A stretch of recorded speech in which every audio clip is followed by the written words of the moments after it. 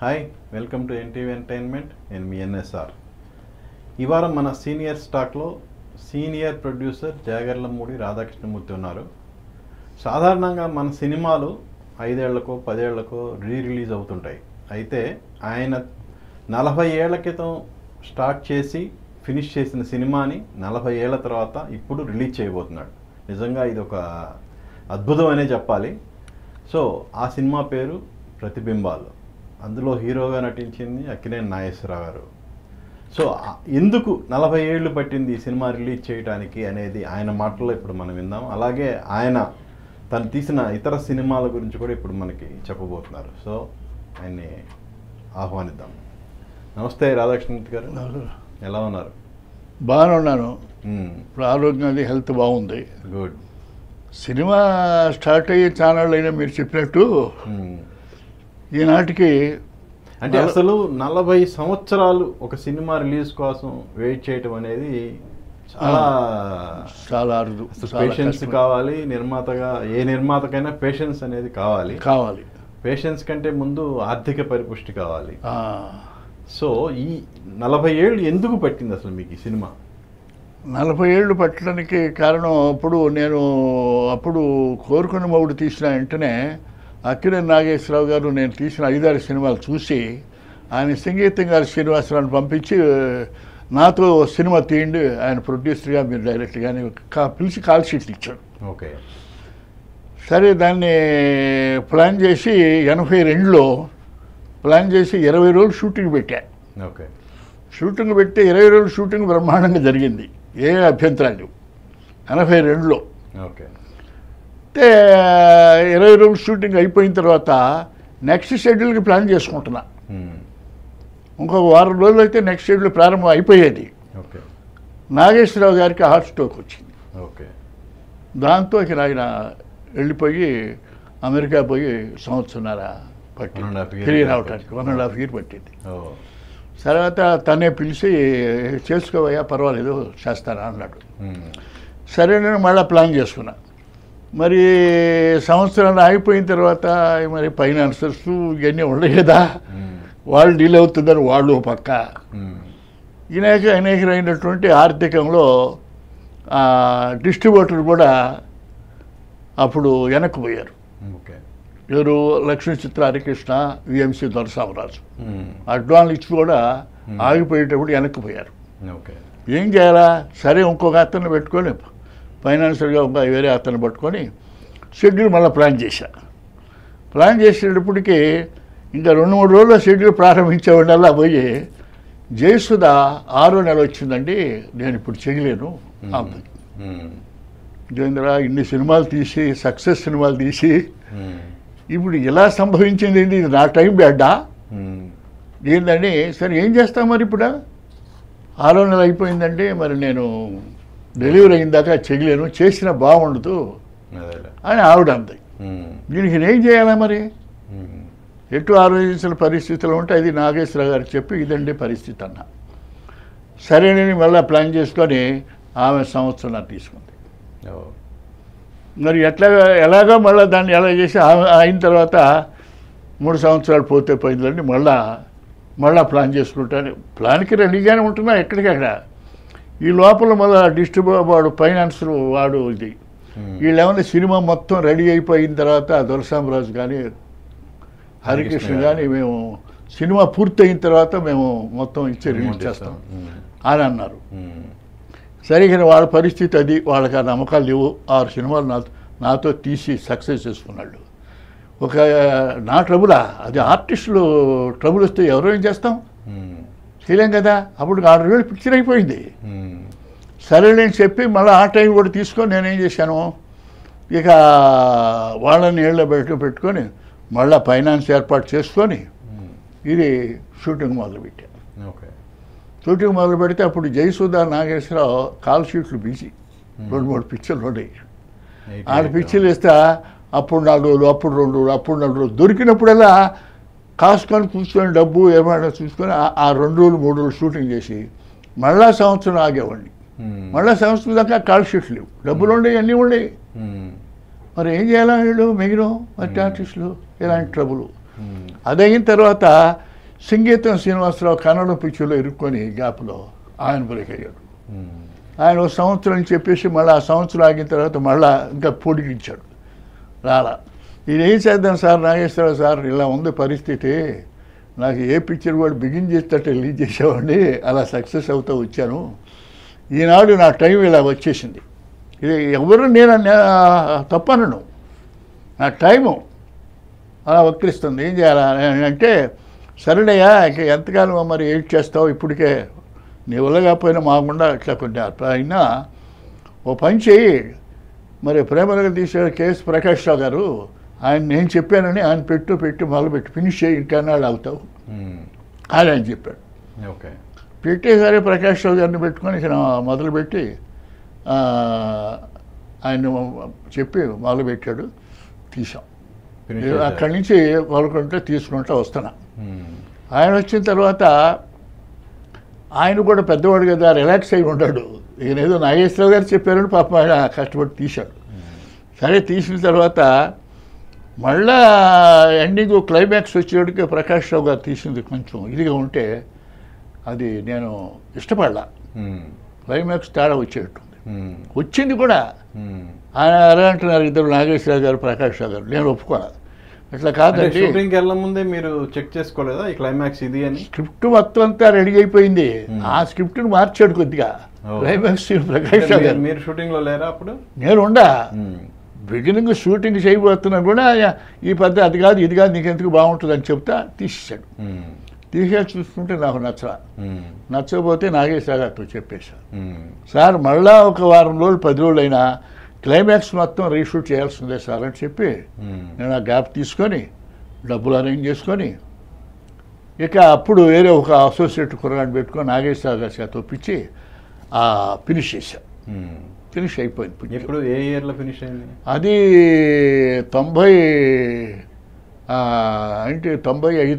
95కి finish అయింది. So 13 ఏళ్ళు పట్టింది. 13 ఏళ్ళు పట్టింది, ఫినిష్ అయింది. మళ్ళీ 2 సంవత్సరాలకి దాని రీ రికార్డింగ్ అవన్నీ చేసి 1 సంవత్సరం ఆగింది, మళ్ళీ డబ్బులు లేక. ఆర్థిక ఇబ్బందే, ఎవడు ఇవ్వలే. 5 సంవత్సరాలు అయిపోయిన సినిమాకి ఎవడు డబ్బులు ఇవ్వట్లా. సరే ఇదంతా అప్పుడు డబ్బులు దొరికిన 2 సంవత్సరాలు అవుతుంది, అప్పుడు సెన్సార్ చేయించేసాం. సెన్సార్ అయిపోయిన తర్వాత ఇక ఫస్ట్ క్యాప్ వచ్చింది, సెన్సార్ చేయించారు, అన్నీ బాగానే ఉన్నాయి. పిక్చర్ కూడా బాగుంది, కాన్ఫిడెన్స్ ఉంది నాకు అని. ఇక దాన్ని అంతా రెడీ చేసుకొని ఏ డిస్ట్రిబ్యూటర్లో ఎవరితో ఉండి రిలీజ్ చేద్దామని ప్లాన్ చేశాను. థియేటర్లు మొత్తం డిజిటల్లో మారిపోయి,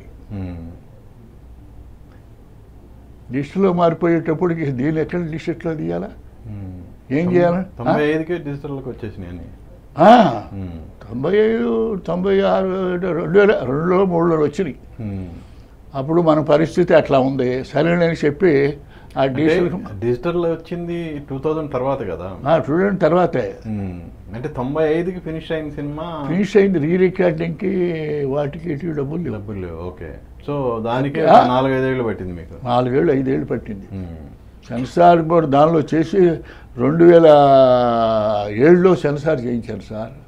వచ్చాడు పెళ్లి కొడుకు టైటిల్ పెట్టి, అది చేయించిన తర్వాత వాళ్ళని డిస్ట్రిబ్యూషన్ అడుగుతారు. ప్రతిబింబాలని ఫస్ట్ పెట్టేసి ఇదేందో ఇదిగా ఉంటుంది, కొంచెం క్లాస్గా ఉంటుందని వాళ్ళు అంటే, నేను సాంగ్లో అది ఉంది ఆ పదం, అది ఇది కామెడీగా సెంటిమెంట్ ఉంటుంది అనుకుంటే నాగేశ్వరరావు గారు ఒప్పుకోవాలి, రైట్ ప్రతిబింబాలు పెట్టు అదే బాగుందని అన్నాడు. సరే ఆయన మాట కోసం మళ్ళా డబ్బులు చూసుకుంటే చేసి మొత్తానికి 2014లో అది సెన్సార్ చేయించు. అది ప్రతిబింబాలు. ఓకే, ప్రతిబింబాల టైటిల్తో మళ్ళీ సెన్సార్ చేయించా. దీన్ని కవర్ చేసేసి అది చేయించా. అది చేయించిన తర్వాత ఇక డిస్ట్రిబ్యూటర్లు ఎవరిని అడిగినా ఏదైనా ఇప్పుడు చేయగలిగేది ఏం లేదయ్యా, అన్ని థియేటర్లు అన్నీ మారిపోయి కదా, నువ్వు 5.2 అని చేస్తే ఇది అవుతుందని తిరుగుతూ ఉండాలి. డబ్బులు కూడా ఏం చేస్తావు, మనకు ఇంట్లో పరిస్థితులు కూడా బ్యాక్గ్రౌండ్ కూడా మా పాత్ర పోయి వాళ్ళు పోయి ఎంత గత్తరగాడు. నేను మాత్రం వదిలిపెట్టకుండా హైదరాబాద్లోనే దీన్ని పెట్టుకొని కూర్చొని తిరుగుతూ ఉండా. నాన్న అవస్థలే చెప్పలేనటువంటిది. కాన్ఫిడెన్స్ పోవాలి నాకు. సరేనని చెప్పి ఇలా ఉండేటప్పటికి ఈ మొన్న 2 సంవత్సరాల కిందట ఈ నా రాచర్ల రాజేశ్వర్ రాచర్ల అని ఇప్పుడు వచ్చాడు నాతో పాటు. ఆయన నీ సినిమా నేను రిలీజ్ చేస్తాను, ఫినిష్ చేసి నేను రిలీజ్ చేస్తాను, నువ్వు భయపడబాకని నన్ను పిలిచాడు. హైదరాబాద్లో మా మిస్సెస్ చచ్చిపోయి ఇంటికి వెళ్ళా, కారం చెవులో కూర్చున్నా. మావాడు చాలా ఇంకెందుకు నాన్న నీ వయసు అయిపోయింది, నువ్వు ఇంటికాడ కూర్చో, ఎందుకు లేదండి అని వాడు నానా ఇబ్బందులు పెట్టాడు మాటల్లో. ఇక మన పని అయిపోయిందేమో అని అనుకున్నా. 93 వచ్చేసింది, మన మాట అయిపోయింది, ఇంకేం చేయాలి. ఎంత మీ ఏజ్ ఇప్పుడు? నా ఏజ్ 84. ఓకే. 84 వేసిన వాడు అంటున్నాడు వైఫ్ పోయింది, వాడు ఒక్కడయ్యాడు, నేను ఒక్కడైపోయాను. ఏంట్రా పరిస్థితి? ఏమైనా సరేరా, నా ప్రాణం ఉన్నంత చోట్లో ఈ సినిమా రిలీజ్ చేసి చచ్చిపోతానా, లేకపోతే సినిమా రిలీజ్ కాకుండా చచ్చిపోతాను పాడి. అంతేగాని నేను మాత్రం ఆ ప్రాణం ఉండని సేవ ప్రతిబింబాలు అనే సినిమా జనానికి చూపించి అవుటా కాదా అనేది తెలుసుకుంటే నా తృప్తి మానసికంగా అనే దానికోసం పట్టుబట్టి వాడు ఎన్ని అంటున్నా నేను తలకాయ ఉంచుకొని అలా కూర్చొని ఇంట్లో ఉండా.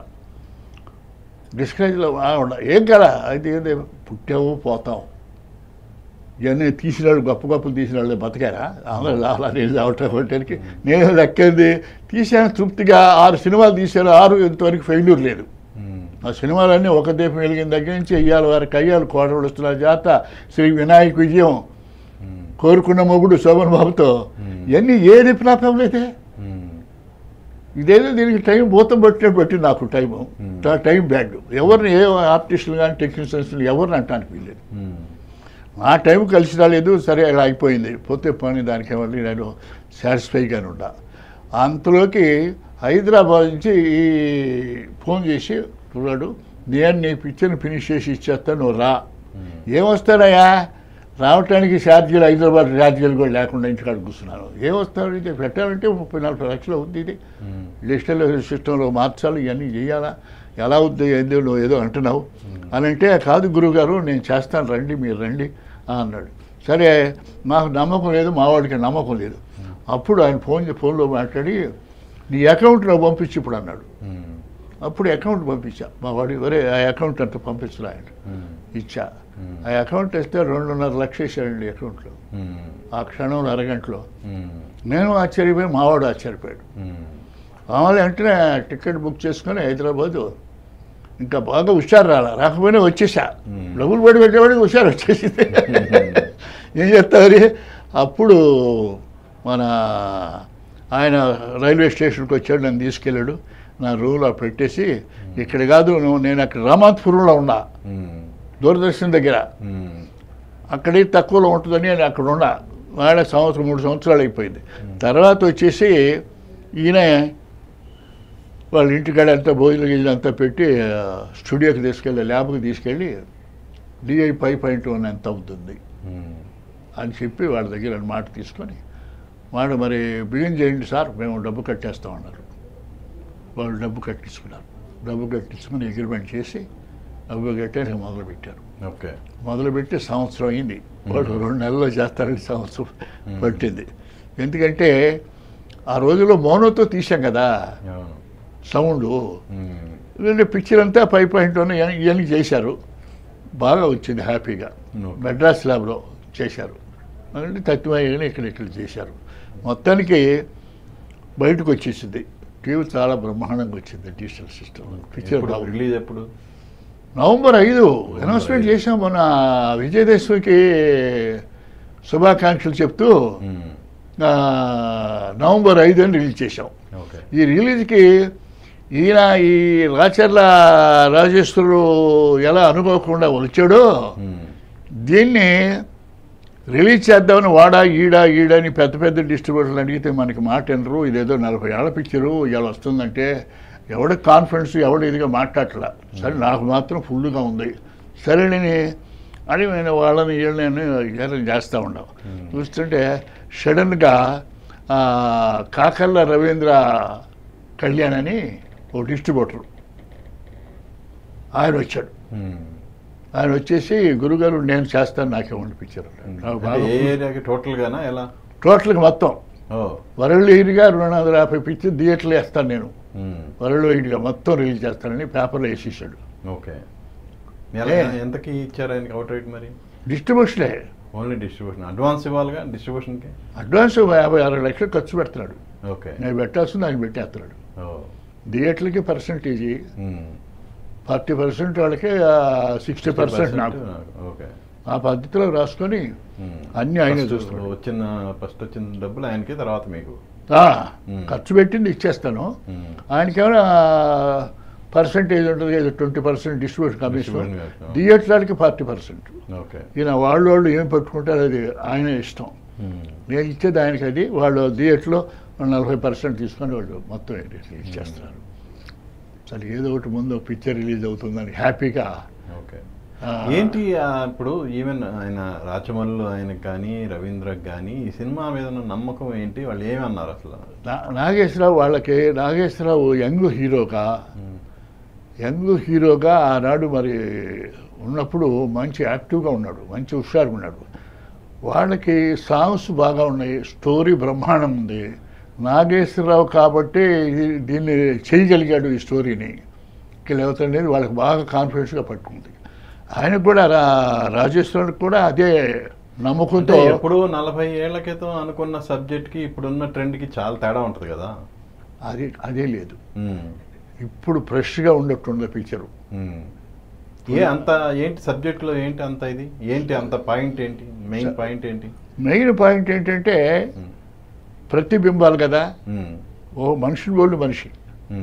దాంతో సబ్జెక్ట్ అక్కడ ఒకరు అనుకొని ఒకరు ఇది లేడీస్ ఇద్దరు ఇది అవుతారు, డ్యూయల్ రోల్ నాగేశ్వరరావు. ఓకే, ఒకరు అనుకొని ఒకరు అవుతారు, అక్కడ ట్విస్ట్ జరుగుతుంది. ఓకే, ఒక హీరోయిన్ జయసుధ, ఇంకో హీరోయిన్ తులసి, గుమ్మడి, కాంతారావు, అన్నపూర్ణ, సుత్తివేలు, జయమాలి, ఇంత మెయిన్ పార్ట్లు అన్నీ ఉన్నాయి. ముఖ్యంగా మెయిన్ ఈ సబ్జెక్ట్ని డీల్ చేయటం అనేది చాలా థ్రిల్గా ఉంటుంది పాయింట్. తర్వాత దానికి తగ్గట్టు ఆత్రేయ గారి డైలాగ్స్, మరి ఆయన ఏమన్నా పాటలు, ఏటూరి సుందరరామూర్తి గారు మొత్తం పాటలు, ఆయన చక్రవర్తి మ్యూజిక్.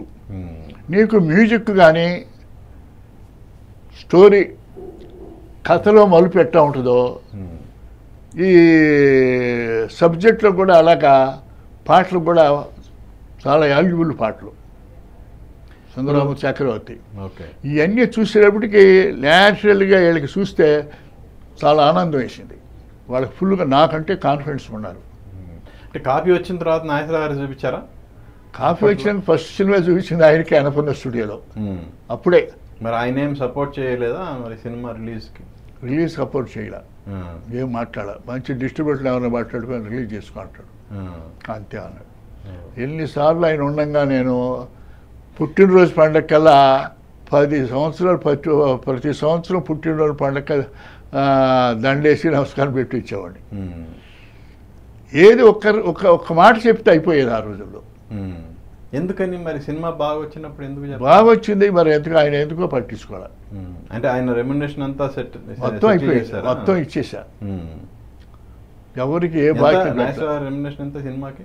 అప్పుడు సినిమాకి నాగేశ్వరరావుకి 8 ఇచ్చానండి. 8 లక్షలు. ఓకే, జయసుధకి 5, తులసికి 1, గుమ్మడి గారికి 50-60 ఇచ్చా.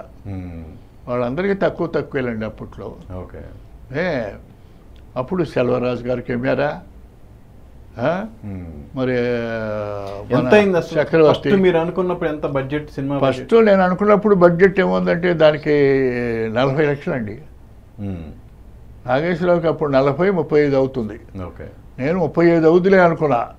35 వెళ్ళిపోయి అంచెలు పోయేటప్పుడు దాదాపు 60 లక్షలు అయిపోయింది. 60 లక్షలు అయినా నాకేం ఇబ్బంది లేదు పిక్చర్కి. ఎందుకంటే నేను 6 సినిమాలు సక్సెస్ సినిమాలు తీశాను కదా, అవన్నీ వినాయక విజయం 60 లక్షలు అయింది ఆ రోజుల్లో. ఓకే, వాటి విషయానికి వస్తాను. ఇప్పుడు ఈ సినిమాకి ఇప్పుడు రిలీజ్ చేయబోయే టయానికి మీకు అయిన మొత్తం ఖర్చు, ఫస్ట్ కాపీ వచ్చి మీరు రిలీజ్ చేయబోతున్నారు కదా, ఇప్పుడు ఎంత ఖర్చు అవుతుంది? డిజిటల్గా మార్చారు అన్నీ మార్చాగా ఇప్పుడు డిజిటల్స్కి అవి మార్చిన పాత వదులుకుంటే అప్పుడు రూపాయి వడ్డీ వేసుకున్నా నాకు 60 అవుద్ది, 60 లక్షలు అవుద్ది. 60 లక్షలకి 40 ఏళ్ళకి రూపాయి వడ్డీ వేసుకున్నా 3 కోట్లు 4 కోట్లు అవుద్ది. ఎవరికి ల్యాబ్లో కానీ ఇంకోసారి కానీ ఎవరికి ఒక రూపాయి బాకీ లేకుండా క్లియరెన్స్ అంతా 4-5 ఎకరాలు అమ్మేసి ఎవరికి బాకీ లేకుండా కట్ చేసి కలకుండా కూర్చున్నా. దీనికి డిజిటల్కి పెట్టే జప్పు ఈ సొమ్ము అయితే ఇప్పుడు ఒక 35 40 లక్షలు అయింది. సో ఇప్పుడు ఈ 40 లక్షలు పెట్టేదాన్ని కూడా మన మొత్తం ఎంతన్నా కానీ అతను రాచర్లా పెట్టాడు రాజేశ్వరుడు. ఏమి అనకాడు.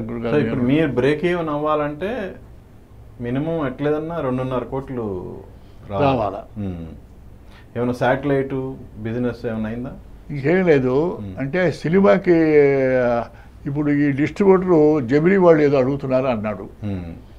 అడిగిన తర్వాత సరే వాళ్ళు ఏదన్నా అడిగినా కానీ పోస్టల్స్ కానీ ఏ కానీ కొత్త ఇవాళ ప్రజెంట్ పిక్చర్ లాగా నువ్వు పబ్లిసిటీ చేసి మొత్తం నువ్వు పెట్టుకొని చెయ్యి, నీ తగిన తర్వాతే కదా మాకు వచ్చేది, చెయ్యి, నీ కాన్ఫిడెన్స్ ఉంటే చెయ్యి అదని చెప్పా. చాలామందికి కూడా వాడికి మాత్రం బ్రహ్మాండంగా ఉంది, నచ్చింది. అతనికి ఆ కళ్యాణ కుర్రాడికి మంచి పాజిటివ్ ఉన్నాడు. అతను ఏదో పుష్ప అనే పిక్చర్ రిలీజ్ చేశాట, అతను ప్రొడ్యూసర్. అది బాగానే ఆడింది. గురుగారు నీ సినిమా కూడా నువ్వేం భయపడాల్సిన పని లేదు, ఎంత ఇదైనా నాకున్న కాన్ఫిడెన్స్కి నీ పిక్చర్ నీ డబ్బులు నీకు వస్తాయి,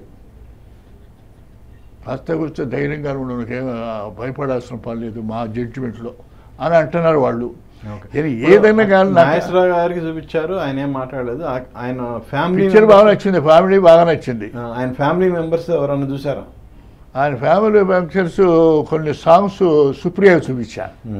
సాంగ్స్ అంటే పెన్ డ్రైవ్లో తీసుకెళ్ళి చూపిస్తే అమ్మో ఇంత చాలా బ్రహ్మాండంగా ఉన్నారు తాతగారు, ఇంత కుర్రాడి జయసుధా తాతగారు ఎంత బ్రహ్మాండంగా ఉండాలి, ఆ అమ్మాయి చాలా మెచ్చుకుంది.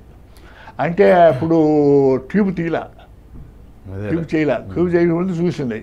ట్యూబ్ చేసిన తర్వాత రండి మనమే ప్లాన్ చేసి రిలీజ్ చేద్దాం, మనం రిలీజ్ చేసిన తర్వాత అలాగే అందరూ వస్తారని కొంతమందికి సాంగ్స్ బిట్లు చూపిస్తే నాగేశ్వరరావు గారి ఫ్యాన్స్ చూసి చాలా అప్రూపడిపోయి చాలామంది పిలిచి నెల్లూరులో మొన్న నాకు సన్మానం చేశారు. ఆయనకి చివరిలో నాగేశ్వరరావు మీద అంత గొప్ప పిక్చర్ తీశారు, మీకు మా అభిమానులంతా కూడా అని చాలా గొప్పగా చేసేవాళ్ళు. అందరికి కాన్ఫిడెన్స్ ఉంది.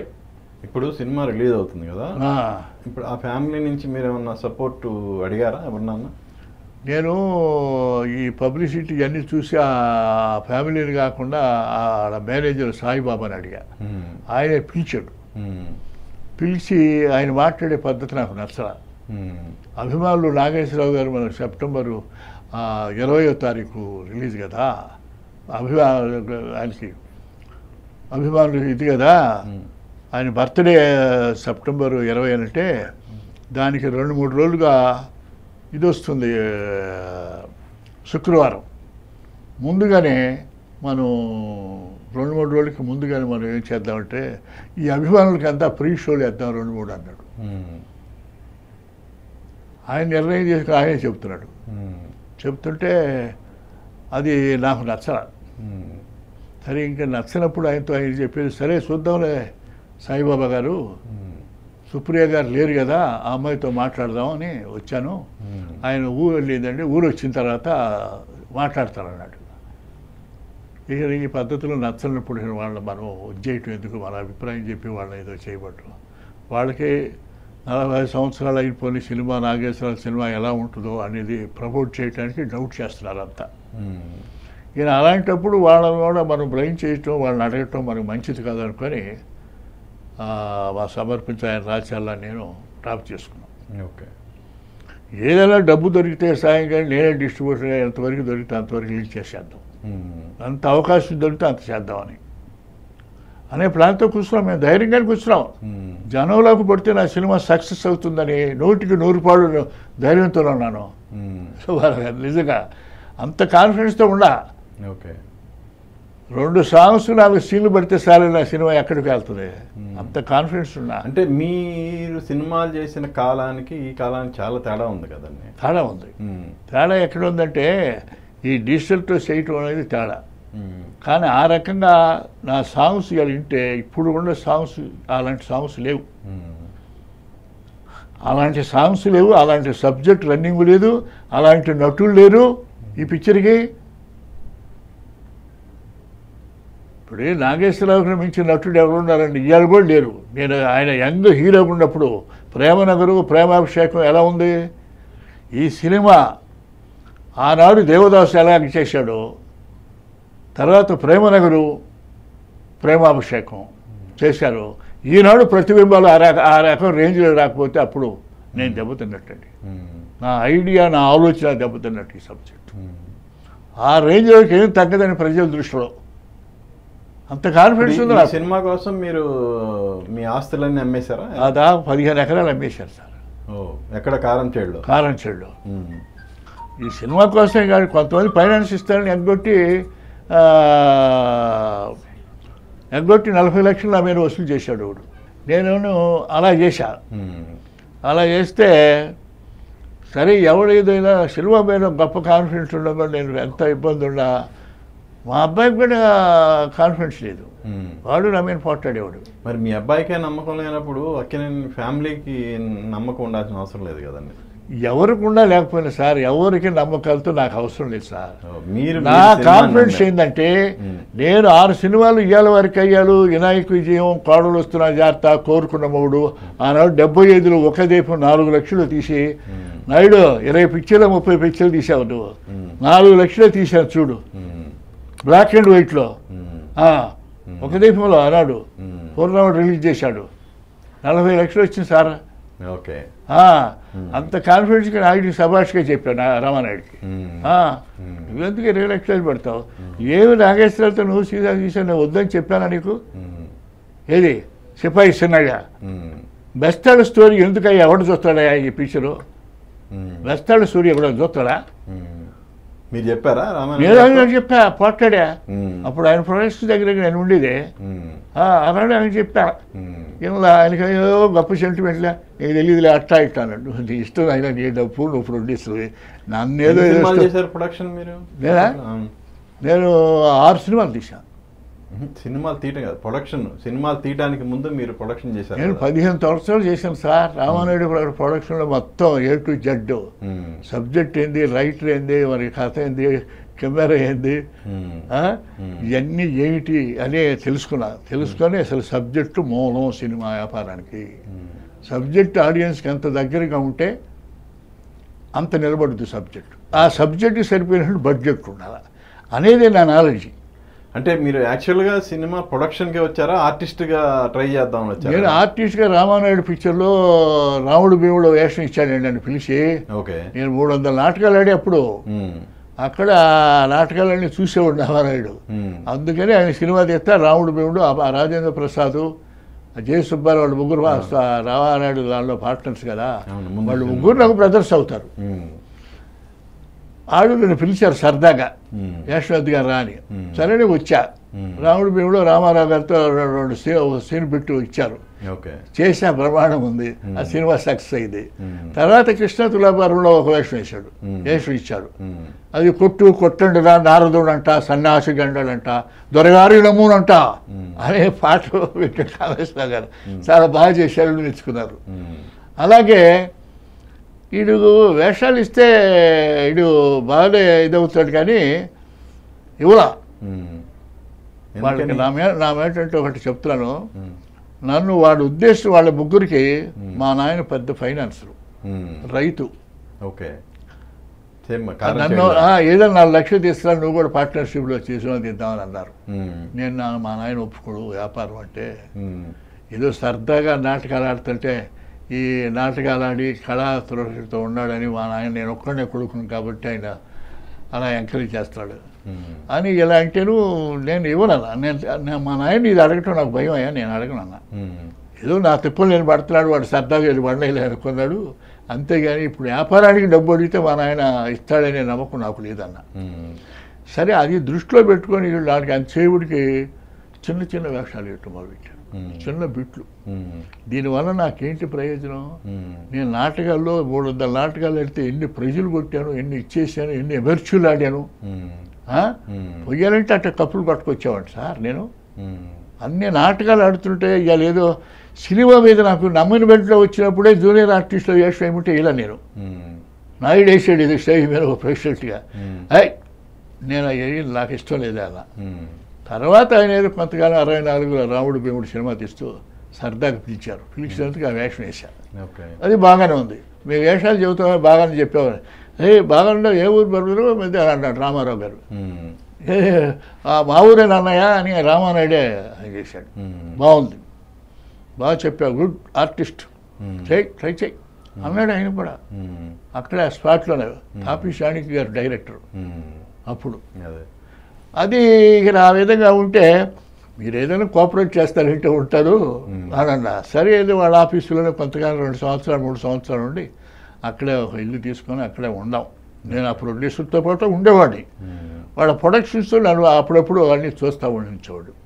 ఎవరైనా వాళ్ళు రాకపోతే అది నన్ను చూడమనేవాడు. సరే ఇది ఫ్రెండ్షిప్లో ఏదో భోజనాలు తెప్పించు, ఇది తెప్పించు, వాళ్ళకి బేటాలు ఇచ్చి అని లెక్కలు రాసి నా చేతికి ఎంత ఇచ్చారు, ఎంత అయింది అని ఇచ్చేవాడిని. అలాగా నాకు అప్పుడు మార్తాండ్ గారు ఎడిటరు, ఆయనకి ఆ మార్తాండ్ గారి దగ్గర ఎడిటింగ్ రూమ్లో పోయి కూర్చునేవాడిని. తాపీ శాణిక్ గారి సబ్జెక్టు అదన్నీ రాసుకుంటే షార్ట్లు గిట్లు రాసుకుంటే అది చూస్తుండేవాడిని. ఇవన్నీ ప్రతిదీ అబ్జర్వ్ చేసేవాడిని. కళ మీద ఉన్నటువంటి ఇంట్రెస్ట్తో ఇవన్నీ అబ్జర్వ్ చేస్తూ ఇక 15 సంవత్సరాలు అయిపోయింది. నాకు పిల్లలు ఉన్నారు. ఈ చిన్న చిన్న విషయాలు అయితే 15 ఏళ్ళలో అందరు స్టార్స్ అందరితో చేశారా సినిమాలో? అందరితో చేశాను. రామారావు గారితో అందరూ ఆర్టిస్ట్ చిన్న చిన్న వేషం అయినా వేసా. ఆర్టిస్ట్ గానే కాకుండా ప్రొడక్షన్ రామారాయుడు గారి ప్రొడక్షన్ వరకే చూసేవాడిని. ఎందుకంటే అక్కడ ఉంటున్నాను కాబట్టి ఆయన నన్ను సరదాగా ఆ పనులు చూడవయ్యా, నువ్వు ఖాళీగా ఉంటున్నావు కదా అనేవాడు. సరే సరదాగా ఏమో దానికి చూసేటప్పుడు మంత్లీ శాలరీ వచ్చేదా? మంత్లీ శాలరీ ఆయన తీసుకోలేరు. వారు ఫ్రెండ్షిప్గా చేసేవాడు సార్. ఓకే, మరి 15 ఏళ్ళు నేను బయట ఆ ప్రొడక్షన్ ఈ ప్రొడక్షన్ వేషానికి పిలిచేవాడు, వెళ్ళేవాడిని. ఆ వేషానికి ఈ వేషానికి వెళ్తే బయట 2000, 3000, 4000 ఇచ్చేవాళ్ళు. పాండవనవాసంలో నాకు అప్పుడు 8000 ఇచ్చారు సార్. హైయెస్ట్ నకులుగా. మీరు ఆర్టిస్ట్గా అందుకున్న ఎక్కువ పారితోషికం ఏ సినిమాకి? అదే పాండవనవాసం. తత్వాన్ని 2000 అంటే ఒక పూట 2 పూటలే. ఆయనకి 2000, 3000. ఏం క్యారెక్టర్? నకులుడు. సావిత్రి, రంగారావు గారు, రామారావు కానీ 70 రోజులు పనిచేసా కాల్ షీట్లు. ఏమో తీసుకెళ్ళి కూర్చోబెట్టాడు. ఎక్కడ డైలాగులు రావు. ఏముంటుంది, సముద్రాలు రాబో కలిసి ఏం సార్ మాకు నకులు సహదేవులకి డైలాగులు ఉండవా? ఏంటంటే ఒరే నాయనా, మహావృక్షం కింద ఏ చెట్టు ఏ వృక్షం బతకదు. రంగారావు గారికి డైలాగులు చాలేదు అంటాడు, రామారావు గారు డైలాగులు అంటాడు, సావిత్రి గారు లేదంటారు. మాకే వాళ్ళకి డైలాగులు లేవు, చాలు మమ్మల్ని ఏం దమ్మిగా పెడతారా అన్నట్టు అంటున్నారా. నేను ఏం చేసేదిరా? నకులు సహదేవులు ముద్దురు మొగుడుగా ఉంటూ కానీ భోజనాలు తింటే వనవాసంలో దానికి డైలాగులు నేను ఏం చేసేది? రాజేవాడు సముద్రాల రావు గారి చేత నేను బాగా ఉండేవాడిని. అలాగా సరే. కానీ ఏదో పెద్దవాడితో మరి కొత్తగా వచ్చాడని ఒక కంటిన్యూటీ వేస్ట్ వేస్తున్నాను కదా. వీరాంజనేయులో ఒక బ్రహ్మదేవుడు వేసా, ఒక శ్లోకం, 4 సీన్లు డైలాగులు పెట్టాడు. వీరాంజనేయులో మహిజా ప్రకాష్ రావు తీశాడే, దానిలో ఒక వేషం వేసా. అట్లా కొన్ని వేషాలు వేశారు. 30-40 వేషాలు వేసా. అయినా మనకి ఫుల్గా ఆర్టిస్ట్గా ఎంకరేజ్ రాలా, పైకి రావట్లా. రాకపోతే అని చెబితే ఇక లాభం లేదని చెప్పి వెళ్ళిపోదామని చెప్పేసి వెళ్ళిపోయా. వెళ్ళిపోతే అది 72, 73 వెళ్ళిపోయా. 64లో వచ్చి 72, 73లో వెళ్ళిపోయా. వెళ్ళిపోతే మా ఫాదర్ ఒప్పుకోలే. చట్, నువ్వు ఈ పొలము ఈ మాగాని ఈ బురదలో నువ్వేడరా, చిన్నప్పటి నుంచి నాటకాలు ఆడతా సరదాగా ఉండవు. వాళ్ళు సినిమాలు తీస్తున్నారు కదా, రామానాయుడు గారు వాళ్ళు, సుబ్బారావు వాళ్ళు, ప్రసాదరావు తీస్తున్నారు, నువ్వు ఎందుకు దిగబడదా? నీకు బాగా అనుభవం ఉంది, డబ్బే కదరా, నేను పంపిస్తా పో, సినిమా దీ, బురదలోకి మాత్రం నేను ఒప్పుకున్నా. ఏమో నాకు వ్యాపారం తెలియదయ్యా, ఏదో సినిమా యాక్ట్ చేశాను కానీ ఇది తెలియదే అని అనుకుంటే మీరు కష్టపడి సంపాదించుకున్న డబ్బు ఈ పేదలకు ఎంతోమందికి పెడుతున్నారు, ఆ డబ్బు అంతా నేను పాడు చేశానంటే నాకు సండాలు పేరు వస్తుందేమో అని 15 రోజులు సుబ్బారావు గారు తనమానించి ఏం చేయాలా, వీళ్ళ మాట ఎట్ట కాదు, వీళ్ళేమో ఒప్పుకోవట్లేదు, ఏం చేయాలా అని భయపడిపోయా. 15 రోజులు వాళ్ళకి ఏం సమాధానం చెప్పలేక మా అమ్మ అందే నా సైలెంట్ని చూసి, అంటే మీ నాయన్ని తీసుకోవటం నాకు ఇష్టం లేకపోతే మా అన్న కొడుకు దగ్గర ఉంది, నేను ఎంత కావాలంటే అంత ఇచ్చిస్తారా, మీ నాయన చెప్పినప్పుడు నేను అనుభవం వచ్చిన పని చెయ్య, అనుభవం లేని పని ఎందుకురా ఈ బురదలో ఈ పాడు, నువ్వు చిన్నప్పటి నుంచి అట్లా చేసినాడురా, సరదాగా పో నేను డబ్బు తెచ్చిస్తాను నీకు కావాల్సినంత, పోయి ఆ సినిమాది మా నాయన పని చెప్పింది కరెక్ట్ చెయ్యరా. అనుభవం ఉన్న పని చేయటంలో ఆనందం ఉంది, దానికి కావాల్సింది పెట్టుబడి మన దగ్గరే ఉంది, ఇంకోటి పోయి అడగాల్సిన పని లేదు. సరే సరే సరే అట్లాగే ఆలోచిస్తాను అని చెప్పి ఉండి మా అమ్మతో చెప్పా, ఏదో మీరు భ్రమతో చెబుతున్నారమ్మా, అది వ్యాపారం కూడా ఉంది, సినిమా తీయటమే తీస్తాం, వ్యాపారం కూడా చేయటం అనేది తెలియదు కదా, అందుకని అట్లా అదే తెలుస్తూ పోరా, అన్ని అనుభవాలు ఉన్నాయి, ఎందుకు మీ నాయన చెప్పినాక తిరుగు చెప్పాకని ఆమె అప్పుడు వెళ్ళా. మెడ్రాస్ వెళ్ళి మెడ్రాస్లో తిలక్ స్ట్రీట్లో ఉండి ఓ ఫ్రెండు నేను కలిసి ఒక కథ రాసుకున్నాం, ఒక్క దీపం వెలిగిందని దానికి టైటిల్ పెట్టా. సబ్జెక్ట్ మీద నాకు బాగా కాన్ఫిడెన్స్ వచ్చింది. దానిలో జగ్గయ్య గారు, రంగనాథు, చంద్రకళ, గుమ్మడి, అల్లూరు రామలింగయ్య, చంద్రమోహను, వీళ్ళందరూ ఇటుంటారని పెట్టి ఆ సినిమా తీసా. అది 4.5 లక్ష అయింది, బ్లాక్ అండ్ వైట్. 4.5 లక్షలు మీ నాన్న ఇచ్చారా? మా నాన్న పోయింది 4.5 కాదు, 5 లక్షలైనా 10 లక్షలైనా రెడీ అయినా. మా నాన్న దగ్గర బాగా డబ్బులు ఉండేవి, డబ్బులు ఆయన అంతా పేదవాళ్ళకి ఇస్తాడు. ఎవరికరికి ఆయన చేపలు పట్టుకొని మామూలు వేస్తారు, వాళ్ళకి ఇస్తాడు. మేకలు గొర్రెలు చేస్తారు, వాళ్ళకి ఇస్తాడు. ఎద్దులు కొనుక్కొని బాడుగు తోలుకుంటావే రైతుగా, వాళ్ళకి ఇస్తాడు. బరిగొడ్లు పెట్టుకొని పాలు అమ్ముకుంటానికి ఇస్తారు, వాళ్ళకి ఇస్తాడు. ఈ తెల్లగొడ్లు వేసి వ్యాపారం చేస్తారన్నాళ్ళకి ఎవరు. ఇక నాకు సినిమాకి తీయటానికి ప్రోత్సహించి ఆ డబ్బులంతా నాకు ఇచ్చేవాడు. ఎంత కావాలో తీసుకెళ్ళరని ఆయన ఎనపేటి దగ్గర కాడు కడుక్కొని రారా, కాడు కడుక్కొని వచ్చేస్తే ఎనపేటి దగ్గర తీసుకెళ్ళి ఆయన అప్పటికి మీ నాయన బాగా సంపాదించున్నారా? ఎంత? మా నాయనకి బాగా దాదాపు 50 లక్షల దాకా అప్పుడే సంపాదించారు. మా నాయన వాళ్ళ అమ్మకు అప్పుడే, మా నాయన కమాండ్ చేసి ఇచ్చేది, 50 ఎకరాల పొలం సొంతంగా చేయించేది, పాలేళ్ళు 2 పెట్టి. ఆ రోజుల్లో ఆమె కమాండ్ అది. ఆమె చనిపోయిన తర్వాత మా నాయన పెత్తనం. మా నాయన చిన్న వాళ్ళందరికీ లేబర్ పార్టీలకు ఇచ్చేవాళ్ళు. ఆయన అందరు రూపాయికి ఇస్తే మా నాయన ₹1. రూపాయిన్నరకు వాళ్ళు ఇస్తే మా నాయన 30 ఇచ్చేవాడు. రే పేదలరా, ఐటీడీ కంపెనీలో సీట్లు కొనుక్కొని బతుకుతున్నారా, వారానికి బట్టువాడు తెచ్చి ఇచ్చేవాడరా. పేదవాడైనా కూటికి లేకపోయినా కష్టపడి ₹1 పోకుండా ఇస్తాడు. ₹1 పెడితే ఎంత డబ్బు వస్తుందిరా, ఎంత చాలదా మనకి తినటానికి అనేవాడు మా నాయన. మా అమ్మ మీద అప్పుడప్పుడు అరుతున్నాడు, అమ్మే ఇంత కావాలంటే మనం బతకడానికి ఎంత కావాలా, వాడు పేదవాడైనా కూటికి పడిగైనా అలా డబ్బు ఇచ్చాడురా. సో మీరు ఫస్ట్ అలా ఆయన దగ్గర డబ్బు తెచ్చారు, సినిమా ఫినిష్ చేశారు. 4.5 లక్షలు 4 లక్షలు అయితే అప్పుడు జయలక్ష్మి నాగేశ్వరరావు డిస్ట్రిబ్యూటర్ ఉన్నాడు. శ్రీరెడ్డికి అది అమ్మా, 1,25,000కి అమ్మా. శ్రీరెడ్డి కాకినాడ ఈస్ట్ గోదావరి 1,25,000కి అమ్మా. తర్వాత నెల్లూరు 40,000కి అమ్మా. అట్లా కొన్ని అమ్మి తత్తుమయ్యి డిస్ట్రిబ్యూషన్కి పూర్ణ వాళ్ళకి డిఫరెన్స్ ఇచ్చారు. వాళ్ళు 1,60,000 ఇచ్చారు డిస్ట్రిబ్యూషన్కి.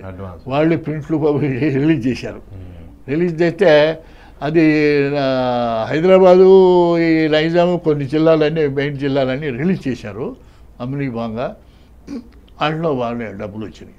మొత్తం వాళ్ళ ప్రింట్లు పబ్లిసిటీ అయిపోయి వాళ్ళకి 18 లక్షలు అంత అయింది. నాకు ఇచ్చిన అడ్వాన్సు, ప్రింట్లు పబ్లిష్ వాళ్ళ కమిషన్ పోయి వాళ్ళకి 20 లక్షలు దాకా అయింది. అది 36 లక్షలు వచ్చింది. ఆ తత్వ 12 లక్షలు నాకు ఇచ్చారు సార్. అది అంత సెంటిమెంట్. ఆ పిక్చర్, ఆ స్టోరీ తమిళ్లో కూడా అమ్మేశా. వేసేసి ఆ విధంగా సక్సెస్ అయ్యి నెక్స్ట్ నాన్నగారు డబ్బులు తిరిగి ఇచ్చారా? మా నాన్నగారు వడ్డీ చేసి ఇచ్చారా? వచ్చిందంతా ఏం కావాలంటే ఆయనకి ఇచ్చేసాను, కొంత కొద్దిగా ఉంచుకొని. మొత్తం ఆయనకే ఇచ్చారు. ఆయన పని అన్ని వాడు ఆ పేదవాళ్ళంతా నా మీద పడి ఎడుతారే, మీరు ఆయనకి సినిమా మొత్తం డబ్బులు తీసుకెళ్ళి మాకేమో చేశారయ్యా అయ్యే ఇట్లా చేసేవాడు అనేవాడు. అందుకని నేను ఆయనకి ఇచ్చేస్తే, ఉంచుకోరా నువ్వు తెచ్చుకుంటే ఎందుకు మళ్ళీ నాకు ఇవ్వటం అని అన్నాడు. కాదులే నీ డబ్బులు నీకు ఇస్తే సరిపోద్ది అన్నాడు. ఒరే ఇక నువ్వు రాలేవు కదా, నేను ఇయ్యాల వారికి కాయాలి మొదలుపెట్టాను. కట్టా సుబ్బారావునే ఫస్ట్ వచ్చి ఆయన మొదలుపెట్టాడు. కట్టా సుబ్బారావు మొదలు పెడితే ఆయన కేతా గారు, ఆర్టిస్ట్ కేతా గారు, ఆయన తీసుకొచ్చి ఇంట్రడక్షన్ చేశాడు నాకు సుబ్బారావుని. సరే నేను ఇప్పుడు తీయటానికి చాలా టైం పట్టుద్ది, మళ్ళీ సబ్జెక్ట్ అది లేదు, దీని డబ్బులు వచ్చినాయి, నేను కథ కోసం ఆలోచించుకుంటున్నాను, అది అయిన తర్వాత చేద్దాంలే సుబ్బారావు, నీ దగ్గర డబ్బులు ఉండే కదా, నువ్వే ఏదన్నా మంచి పాటను కలుపుకుంటే సినిమా తీసుకో, హిందీ సినిమా కొన్నావట కదా, అదే తీసుకో నువ్వు.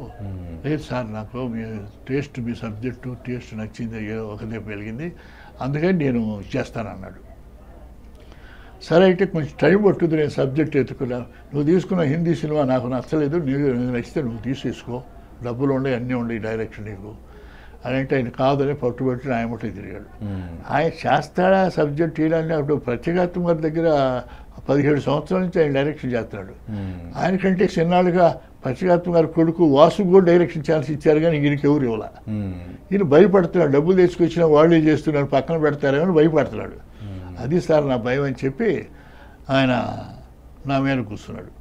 సరే 6 నెలలు తిప్పుకొని సరే సుబ్బారావు నీ బాధలన్నీ చెప్పావు, నువ్వు బాగా ఆస్తున్నాడు, 60 ఎకరాల కొబ్బరి తోట అవన్నీ ఉన్నాయి ఈస్ట్ బాగా ఉన్నవాడివి అంటే వాళ్ళ ఆవిడ గొడవలు చెప్పింది, అయ్యా ఈయన డైరెక్టర్ అవటానికి ఈ ఆతంతో మాకు అన్ని ఆస్తులంతా బయట బంధువులకి ఇచ్చేసి ఆ ఆస్తులు ఎకరాలు వాళ్ళ మీద వచ్చి ఆ ఇళ్ళు అవన్నీ సవిడ వాళ్ళకి అప్పచెప్పి ఈయన ఇక్కడ పడుతున్నాడు, ఇవాళ మీరు ఇచ్చారు ఆయనకి ఇచ్చారు డైరెక్షను అని అన్నారు.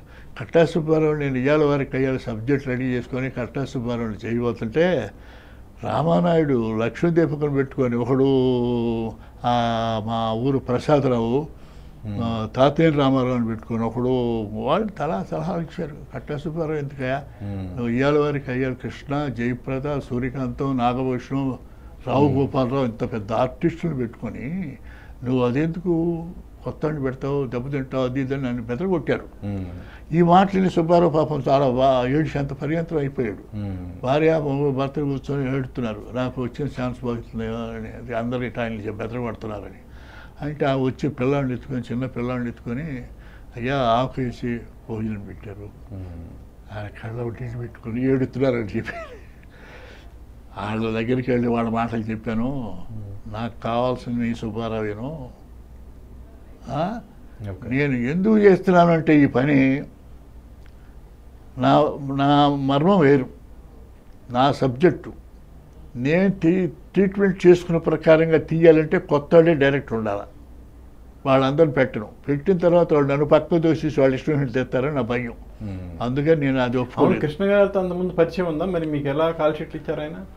ఆయన కథ నచ్చింది కాబట్టి కథ నేను రెడీ చేసి చెప్పా, జంజాలను తీసుకొని జంజాల చేత మాటలు రాయించాను, కథ నేను రెడీ చేసుకుని జంజాలు చెప్తే ఫస్ట్ ఆయన 1, 2 పిక్చర్లు రాశాడు. అంత ఆయన కథ కూడా చెప్పలేకపోయాడు, నేనే చెప్పా కృష్ణ గారికి. చెప్తే ఆయనకి బాగా నచ్చింది.